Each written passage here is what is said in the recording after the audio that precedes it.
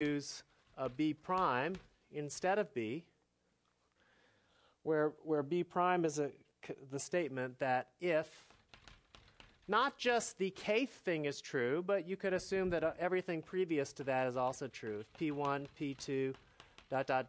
through Pk is true,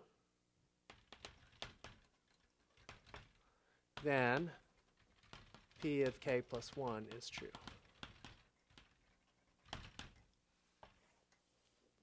The principle of strong induction allows you to assume that everything up to the kth statement is true. You can see why that's equivalent, because if you showed that 1 is in the set, and then each successor of anything in the set is in the set, then that's the same as if you've shown up through k that this is true, then you have everything from 1 to k in the set already. Okay? So you're welcome to use the principle of strong induction if you need to. Okay, let me make a few other comments about style when you're doing a proof by induction. So it's customary when you're doing a proof by induction to warn the reader you're about to do a proof by induction. Okay, just like proofs by contradiction, you usually tell the reader. What do you think you want to tell a reader if you're doing proof by induction? Aside from the fact that it's an inductive proof, you might want to tell them what? Yeah, what you're inducting on, or in other words, what is the index that you are looking to make this induction argument hinge upon?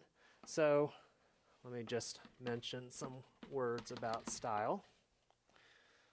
So at the start, you basically should tell the reader it's a proof by induction.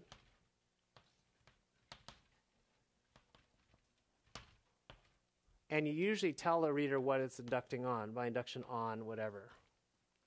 And what this means is you usually tell the variable that's the index that it's the variable that's being inducted on. So in this case, we're inducting on n. Which variable serves as the index of a bunch of statements. Usually tell the reader that. The other thing is you usually separate out both these two hypotheses. What you're trying to establish them so that you can use the principle of induction. So you usually tell the reader that you're doing the base case and the inductive step. So you indicate, so you should tell the reader when you're doing both A and B, the base case and the inductive step. And both of these terms, you should assume the reader knows what they mean. So often you might say the base case is, and you don't have to define base case. So star just means you can assume these terms are understood. For the mathematically literate reader, they will all have seen this. Okay. Okay. And it's helpful to, when you're done, remind the reader what the conclusion is. I'm realizing this might not be so visible there. Remind the reader of the conclusion at the end. Because these are sometimes long arguments. And you want them to realize, summarize where you've been. Okay, let's do some examples. So here's an example. This is one of my favorite proofs by induction. Absolutely favorite. Some of you may have seen this as in, sometimes it's done in the core classes here. Suppose I have a chessboard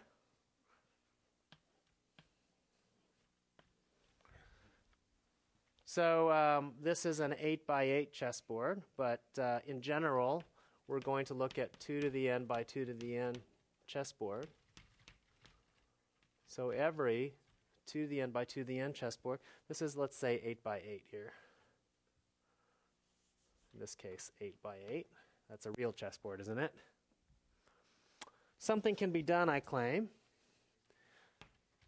So if I take a 2n by 2n chessboard with one square removed, so every 2 to the n by 2 to the n chessboard with one square removed can be tiled by L-shaped tiles, by figures that look like this one. Okay. L-shaped tiles.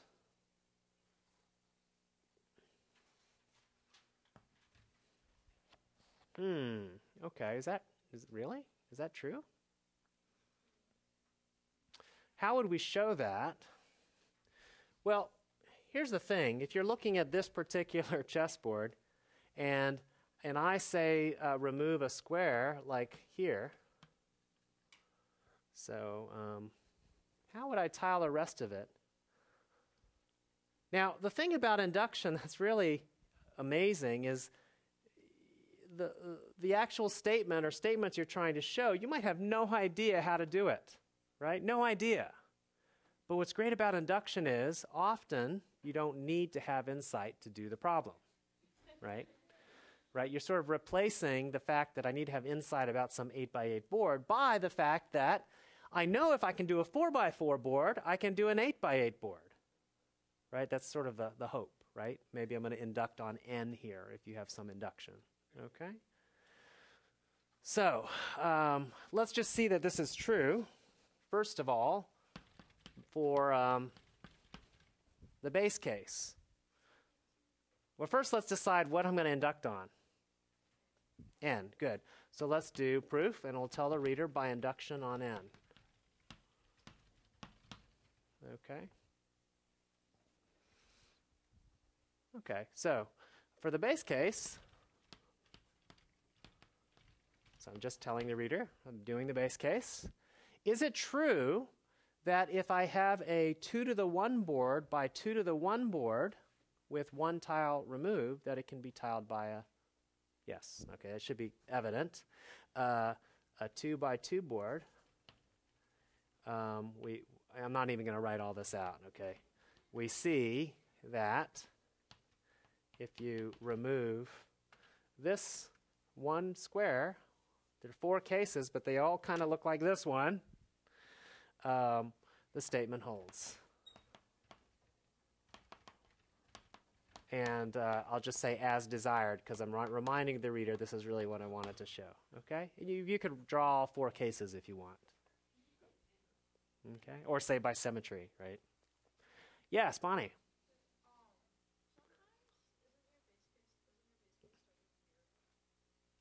Yeah, the question was, does it matter that your base case starts with 1, or can it start with other things? And the answer is, yeah, it can start with other things. There was nothing special about 1, except that it was the least element of the subset that I wanted to show a bunch of things were true for, right?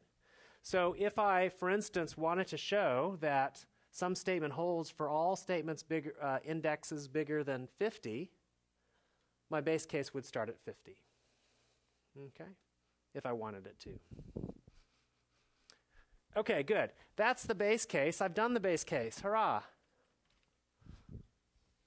Okay, now the question is, if it's true for the kth case, can I show it's true for the k plus 1th case? So let's just look at our picture here. Here is the 8 by 8 board playing the role of the k plus 1th case or the kth case? K plus 1, that's what I'm trying to show, right? So if I know it's true for a 4 by 4 board, will that help me show it's true for the 8 by 8 board? So here's the other part of the